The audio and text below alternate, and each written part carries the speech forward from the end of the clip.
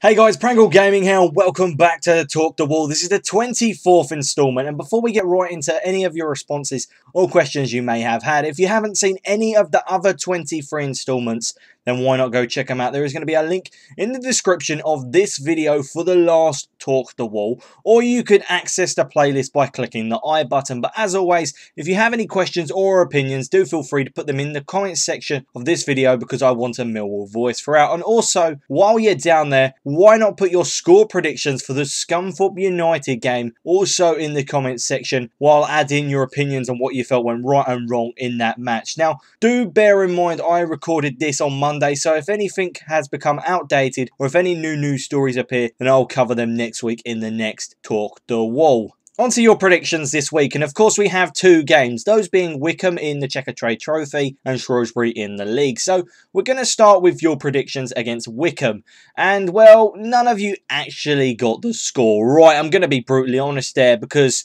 it's basically down to the fact that no one actually expected us to get beaten by a League 2 side. Nevertheless, if you actually flip the score around, a couple of you would have been correct. Those being Joe Conway, Elite She, Jadams, and Hassan 1 and I'm 2. Now, Jadams added to what he predicted by saying Smith would get 2 of the goals and Fred would get the other, along with Moo. Well, Fred should have scored, but obviously we all know the story there, and I don't want to go too much into it. You guys may have seen or may not have seen my analysis video, but that is where I completely highlight why Fred didn't score the goals. Now, the next predictor was Alfie Ross, who thought that the score would end 4-1, which, given our cup form, would be a fair prediction, and I really think that we should have got a decent result around about that, to be honest. Now, after that, we have a couple of people who predicted the score to end closer, well, than obviously the beginning people, and that was the scoreline of 2-1. And Liam Buxton, Billy Gibson, and Joe Holloway predicted that scoreline. Billy said he thought that Lee Gregory and Aidan O'Brien would score, and well, Aidan had a couple of chances while he was on the pitch, and well, Gregory wasn't, so that wasn't going to happen. But the final predictor for this match was Lucas United, and he said the match would end 2-0 to us, with Super Harry Smith getting a brace with the goals in the 23rd and 48 minutes in the match. Now, onto your predictions onto yet another shock for Millwall, and obviously that was against Shrewsbury. Now, the first person that actually came close with their prediction was Elite She, because he said that we would end up winning 2-1. Now, what do I mean by this? Well, he said that Millwall would score less goals than everyone else, and obviously the fact that Shrewsbury would score 1. So, for say it isn't 100% close, but it's closer than what a couple of you were. Next to be closest was quite a lot of people actually that said the score would end 2-0. Those were Red Army TV Vlogs, Joe Conway, Jadams, and Liam Buxton. Jadams said that he thought that Lee Gregory and Shane Ferguson would have scored. He also said, "Come on, you Lions." Now, I don't usually get involved in predictions, usually because I have to write the score down on a bit of paper, and then some weeks I just don't feel like I can call it, because Millwall are Millwall. They don't always perform the best way, do they? This is why we're here right now. And well, I'm only doing this because Liam Buxton commented, who do you, or what do you think, should I say, the score will be between Millwall and Shrewsbury? Now, I'll share what I thought, and this is genuine. I actually thought that the score would end with a pretty good solid win for Millwall, getting a 3-0 win overall. And well, I know that I get most of the scores wrong, so again, I'm wrong with this one, but 3 of you also said that the scoreline would end 3-0. Those were Hassan 1, Naim 2, Joe Holloway, and Alfie Ross. Now, Billy Gibson's prediction was close to that, as he said the score would end 3-1. He also said that Harry Smith would get a double and Fred would get the other goal. The next prediction after that was far off, but I'd say it was a better prediction in terms of I would have really expected the result to have gone this way, and well, that was Lucas United. He said that the score would end 4-0. He said that Harry Smith would score in the 11th minute, Gregory would score both in the 16th and 88th minute, and Fred would score in the 62nd minute. Now, the final person to predict was RC Game, and he said the scoreline would end 4-1 to Millwall. Moving into your comments for this week, and we'll start with 2 comments by the same person, which was Joe Holloway. His first comment was, Webster by far did not have the best of games. Now, I completely agree with you on this one. He got bodied by a non-league player, which led to one of their goals. Now, I actually want to pose a question for you guys. Is Webster deserving a first team place at the moment due to his current performances? Do let me know in the comment section of this video. Now,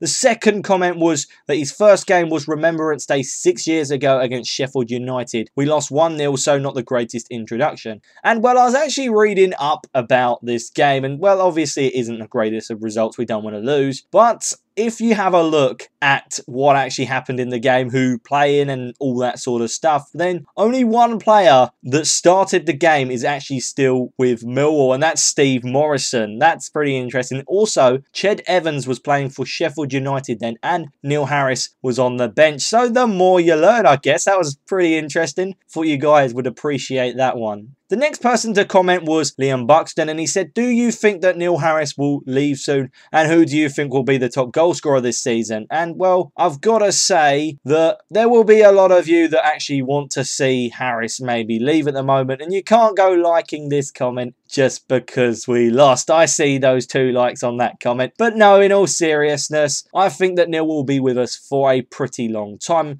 And I'd say for time frame about 5 years or so. Because to be honest, he's the best man for the job. He's brought through the youth players, and it feels better this way. I don't like the football all the time. I'm going to be brutally honest, but it seems to work getting the youth players through, and sometimes in the past where we had older players, it isn't always the best. And so with younger players getting game time, I can't think we're really going to go wrong. Obviously, we may not get promoted this year, but we just have to see. It's not the worst case scenario in the end. Now, for the question of who I think would be top goal scorer, this is really tricky, I'm going to be honest, but I think I'm going to have to go with Lee Gregory, just for the fact he's our most proven goal scorer that we actually have in the team.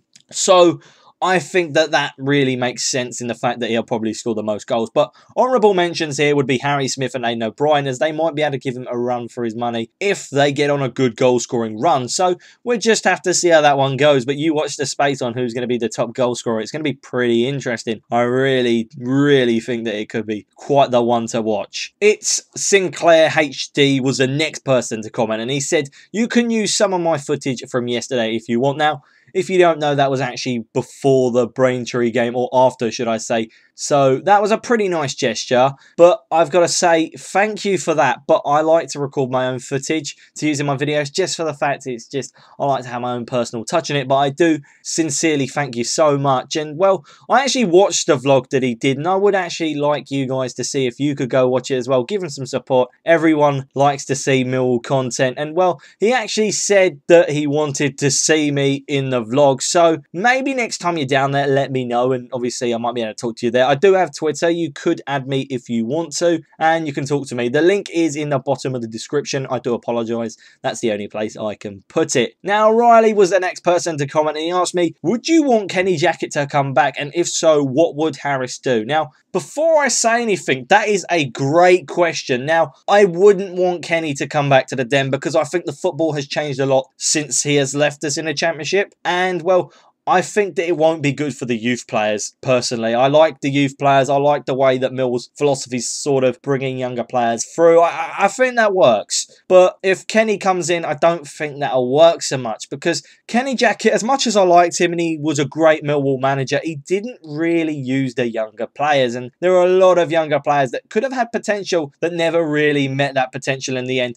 I'd say maybe John Marquis, but then you would laugh at me if I even said that. Now, if we just talk about where Harris would go, well, I'd say it'd probably be the youth coach. If that isn't a possibility, then he may go to a local club. For example, Southend. He has played for them, and that he is actually a local lad. So you never know. That might actually be a plausible option. Now, the final comment was by Lucas United, and he said, when we play teams like Braintree and Scunthorpe, they are called the Irons. So when we play them, I think of West Ham. So we'll win. Oh, we hate West Ham. We hate West Ham. We hate West Ham. I don't really know what to say with this one. I'm going to be brutally honest, but you guys do love to get me to sing, which is slightly odd because I'm definitely not lining up to get any record labels anytime soon because I am a terrible singer. But nevertheless, cheers for the comment. Now let's take a look at our weekly instalment of the Loan Watch. And well, Paris Cowan-Hall played 70 minutes and also got an assist for Wycombe in their 2-0 win against Notts County. Not too bad. He's actually progressing really nicely out there. And David Ford played a full 90 minutes as he kept a clean sheet for Portsmouth. serve on their travels as they beat Grimsby 1-0. And as for Ryan Bray and Harry Gerlin, well, Bray came on as a sub at half-time for Howells, and Gerlin, he was an unused sub in Wellens. 8-1 win in the FA Trophy over Hull Town. Now, that is a crazy big scoreline, and I don't really know too much about non-league football, but that's a lot of goals. So it's nice to see everyone get game time on their loans. And actually, I will be talking about another player who's just gone out on loan in the Millwall news, so stay tuned for that. Now, into the matches that Millwall played this week, and well, neither of the two were the results that you could have actually anticipated. I mean, let's be honest, no one expected for us to crash out of the Checkatrade Trophy, or even lose to a side at the bottom of League One. I'm gonna be honest. If you did, well, congratulations, because that is really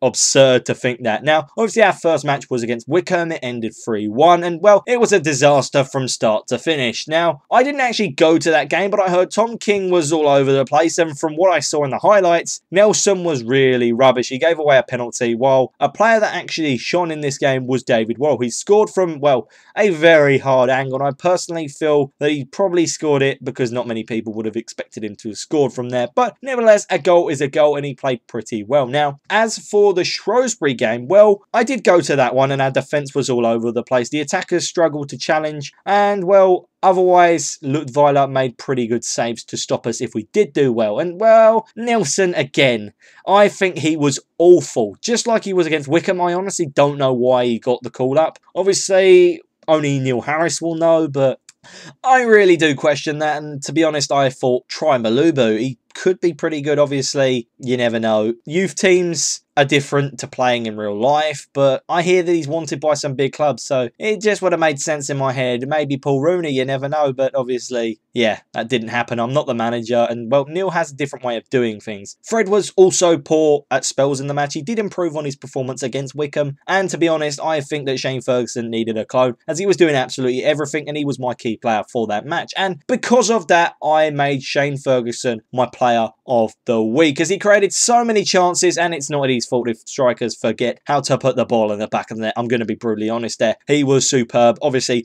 Gregory also did really well, but I think that Ferguson deserved this player of the week, potentially award, whatever you call it these days. Now, we're into our final section of the podcast. Yes, that's right. Here's the Millwall news. And our first story comes from the FA Cup, as Millwall drew a home tie against AFC Bournemouth. I don't know how many of you have been around on my channel long enough to know that I actually have a Bournemouth shirt from last season. I do pretty well like Bournemouth, and I want to go to that game regardless of whatever the result happens. I'm a huge fan of Eddie Howe, and well, I think that Callum Wilson is a fantastic striker, and there is also a prospect of Benik Afobe returning to the Den. How cool is that? I know they're a Premier League side and all, but those factors in itself have made me really excited, and I cannot wait to see if I can go to that game. Now, if you remember last week me saying about Fred's contract negotiations, then this one might be pretty interesting for you guys to hear this week, as Neil Harris has said that Millwall are trying to extend Sean Williams' deal at the club. Neil called him a big player and said that Mill will struggle when he's not playing, which I do 100% agree with there. And well, Williams is one of the 3 players who will be out of contract come the end of the season, with the others being Craig and Fred. Speaking of futures, Paris Cowan-Hall has said that he doesn't know whether he'll be returning to play for Millwall or not, despite his loan ending on the 1st of January, which is pretty close, I'm going to be honest. It ain't that far, with a very few games to go till that point. And he says that he hopes to play football wherever he goes and hopes to keep the same standard no matter what club he's at, except obviously people are saying that it may just be that his form's at Wycombe, but obviously I don't know. It might be worth checking him out, but we'll have to wait and see if he returns or not. But I'm hoping that Paris does return, because it just add a little bit more diversity to the team. Obviously he might get injured again and then we're in the same scenario, but obviously we'll just see from there. Talking of Wycombe, after getting knocked out of the Checkatrade Trophy, Neil Harris said that the trophy is great as it gave us a chance to give 6 young players the senior debuts.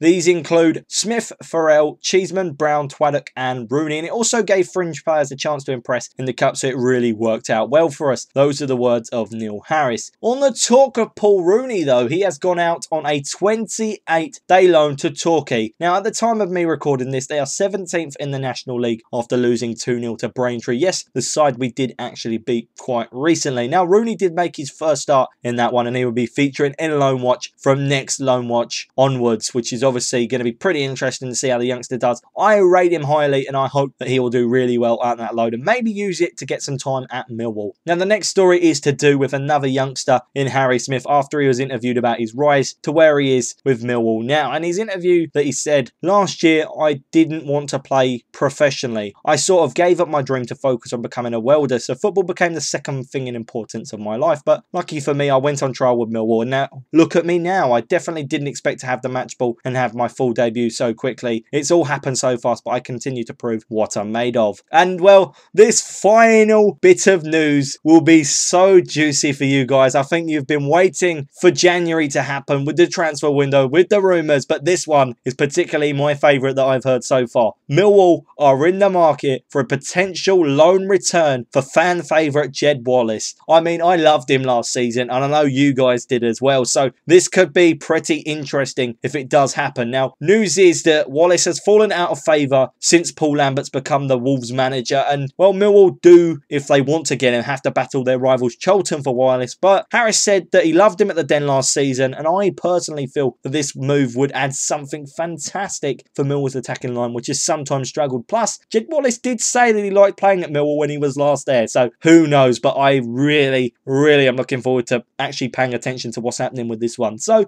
that is all we got time for today at least. Do feel free to put your questions and opinions in the comments section for the next Talk the Wall. However, before I go, don't forget to put your score predictions for the Scunthorpe United game in the comments section, as next week I'll be covering that game and highlighting the good and bad points in it. So while you're down there, also, why don't you tell me your opinions of the match and how Millwall are as whole? Obviously, maybe even rate the team, as we are coming close to January, and it'd be pretty interesting to see what you guys think halfway through the season. So like, comment, subscribe, and of course I will see you guys next week for the next Talk the Wall. But until then, goodbye.